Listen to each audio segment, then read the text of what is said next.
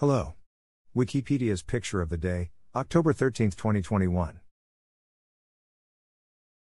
Today's video is about N700 Series Shinkansen.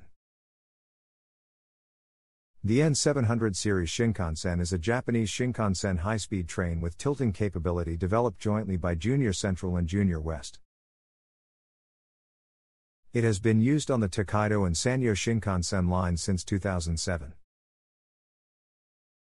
This photograph shows the train traveling at approximately 300 km per hour through Himeji Station, and was captured with a line-scan camera using strip photography.